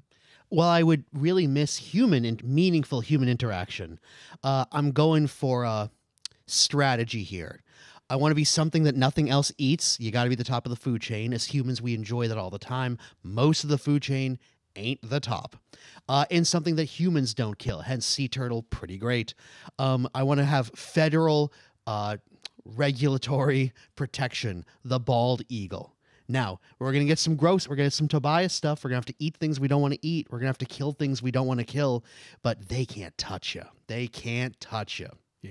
Ooh, They what don't about- sound as cool. What about Bigfoot? Can I be a Bigfoot? Can I be- Change my answer. Yeah. If Andalites are real, Big Feet can be real. Yeah. Yeah, I mean, they're very well protected. And they have thumbs. They do have thumbs, and they might be able to teleport. You could like steal a Game Boy and like bring it to the woods too.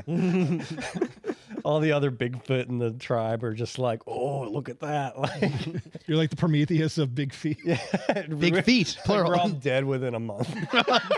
I would pick something from the ocean, maybe a shark or something. Mm-hmm. I'd want to find like a creature from the sea that had good eyesight because I'm a little afraid of the deep depths of the ocean. They unnerve me in a way. And I think it'd be cool to be forced into experiencing them and seeing things that no human being has ever seen or may ever get to see. We still don't really know what's at the bottom of the ocean. Be cool to see down there. Sea down. Yeah. How about a blue whale? Blue whale. Nothing blue eats whale, them. yeah. Right? Yeah. Right? They have to come back up, though. I don't know how deep you can go as a That's a blue good point. whale. 100 What about feet? an octopus? Octopi, yeah. Yeah. They're super smart. Squid. Yeah, that's what I You was wouldn't be a thinking. dummy. And you have 8 legs. Do they ever turn into an octopus in the books? Oh, yeah. There's a squid book. cool. They turn into fleas, right? Yes. Yeah, they turn into everything under the sun. Last question is from Michael. It's a big one, but we should maybe just get a few minutes on this. Michael said, I think you have said previously that you would like to do an Animorphs film adaptation. Sort of. We were asked once in a commercial environment and a place of employment by people who were attempting to license IP for possible movie adaptations. We were asked in a meeting room, hey, kids, what should we make into a movie or TV show? We used to run Paramount. How can we keep making money? That was the extent of that. And we kind of came back a few days later. This is and said, IP licensed by Supposedly Scholastic. they looked into it. they right? did Yeah, look yeah. into it. Yeah, we said Animorphs. Animorphs is the one that no one's talking about. Michael asks, what film style would you use? Would you use practical effects, animated? Basically, how violent? What approach would we have? Would you use CG? What would the Andalites look like? How do you envision Animorphs working? And Brygog asked a sub question: what actors would you choose to put in there? So this could go a long time, but broadly speaking, do we all think it should be a TV show or a movie? TV show. TV show. Yep. TV show. The books are episodic. There's plenty of source material to work with. Yeah. It was never set up to be. The first book could be a movie. Yeah. Most books can't be. You're not going to have 54 Or a really good movies. pilot of a TV show, right? You can have specials between Megamorphs, alternative. Like you can do Visitor 3's Christmas. You know, Megamorphs kind of sucked though. I'm a lukewarm. I have fond memories, and I will choose to never reread them. Never reread. I feel like you could get a good trilogy of movies out of it if you weren't precious about the beat by beat storyline. If you really reworked it for that format, I think You went Hunger Games on it. Yeah, the general concept I think could work if you just condensed it down to Julie, I'm sure you've ruminated on this. I'm sure you've heard 100 takes. Like, I would love a TV series. So I cut you off, Julie. But in short, the Andalite Chronicles is a theatrical release. Yes. That would kick ass. that'd be a good like finale, frankly.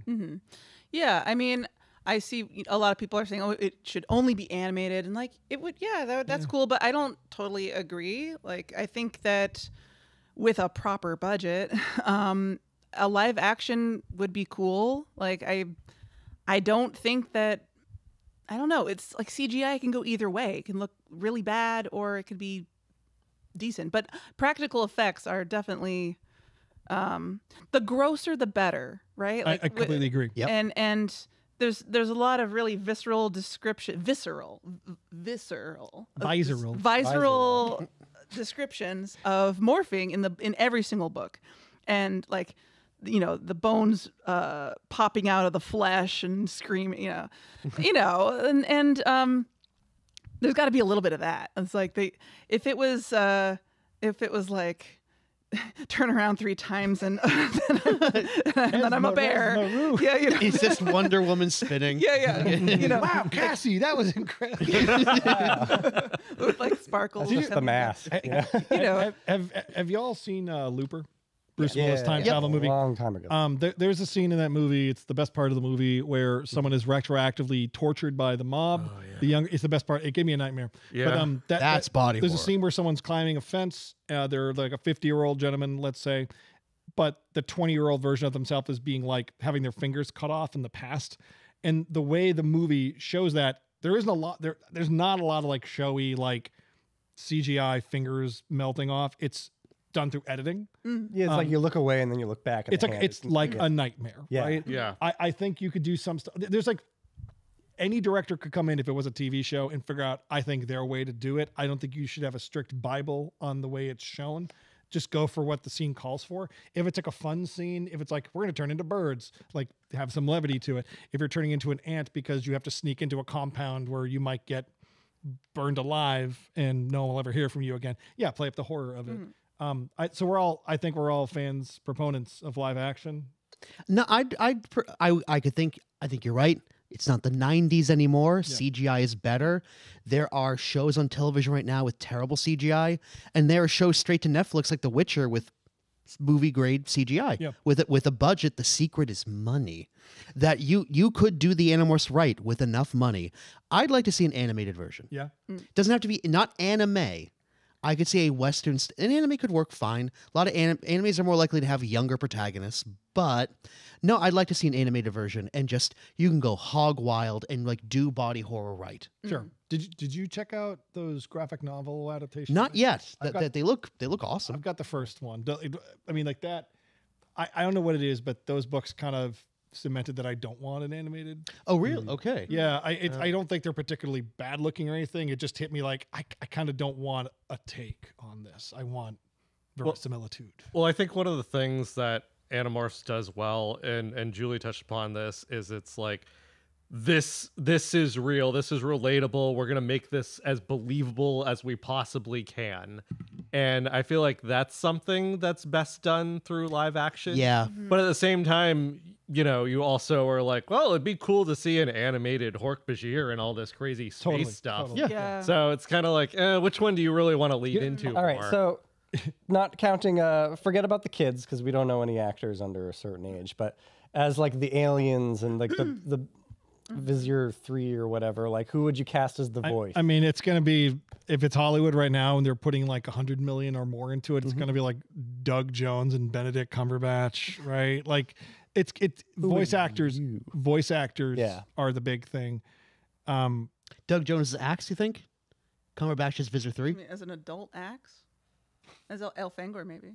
It's okay. Who's the voice of Visor 3? That's like the big one, right? Like who's the big bad? Who's a voice you really don't want to hear in your head, but once you hear it, you know they're running the show. Oh, the guy from The Witch. Yeah, that's exactly what. Yeah, Yes. Yeah, and, that's a good one. Green Knight. Yeah. Yeah.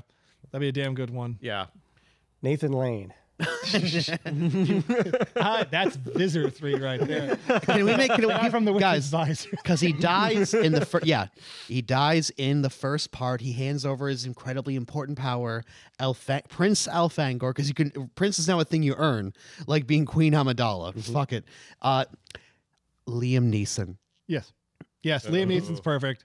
Yeah. Liam Neeson's perfect. Listen, I Teach you how to morph. Liam Neeson's a perfect. You can morph. Yes, you can morph now. If time is no object, it might seem silly, but I think David Bowie would have been a good Elfangor voice.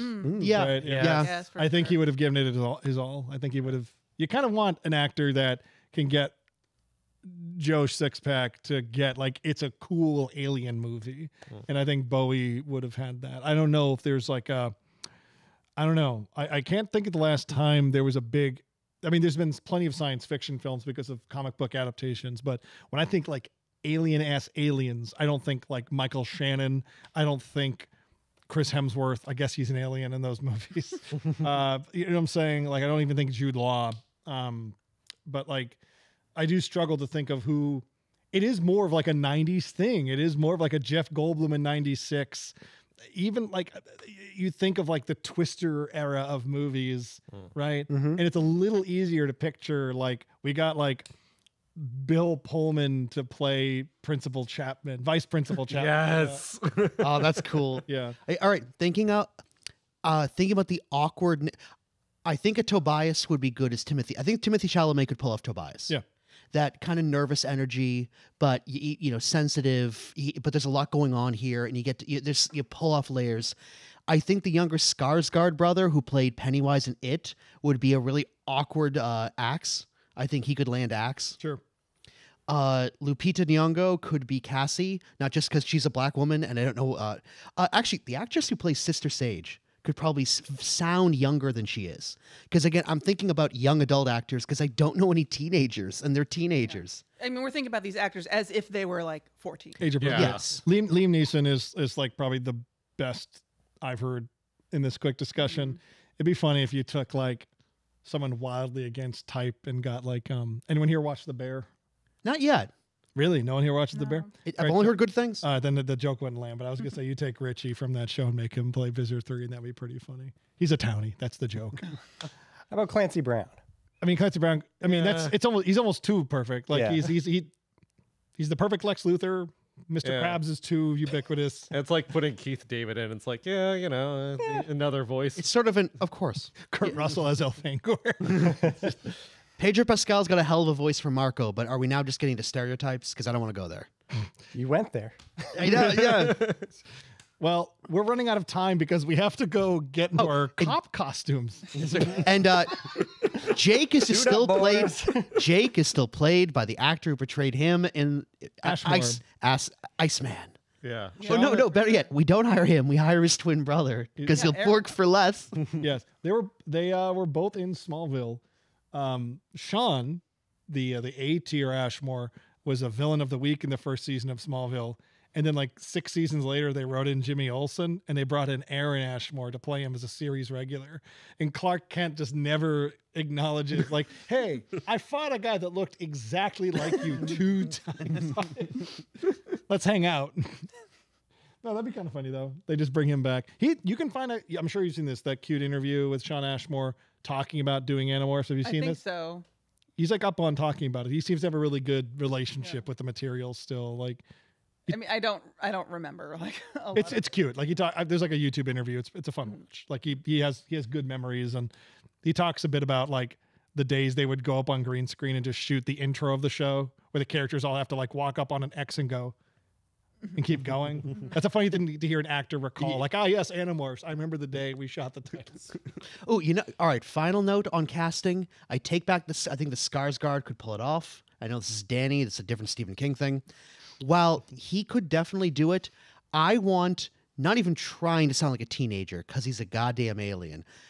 Axe will be Prince Axe eventually will be portrayed by Kyle MacLachlan as just having a vague understanding of how humans speak. Oh my god! Yeah. I thought you were going to go. I don't know why. I thought you were going to go David Duchovny. What about Ryan, you need to watch the The Hidden. the Hidden. Yeah, it's Sorry, great. yeah. The Hidden's great. what Yeah, about you'd like The Hidden. Alan Tudyk? Right? Is that his Help name? me out. What is he? He's in Resident Alien, which he plays like Tucker and a Dale. morphing Oh, alien. yes. versus Okay. Yeah, he's He's in a lot of English things. in real life, correct? No, But he has a very good British accent. Oh, cool. Very He might, believable he one. might be a good Visser 3. Oh, all right. I know who you're talking about. He was on Firefly, right?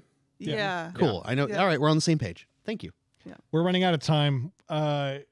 Like Tobias, there's a joke there. I didn't land it. I think I made that joke earlier. Screw it. Oh, non-listener. Well, this will be released at some point in the future. Thank you for watching our ruminations on Animorphs. Julie, you wanted us to not just ramble. Did we succeed?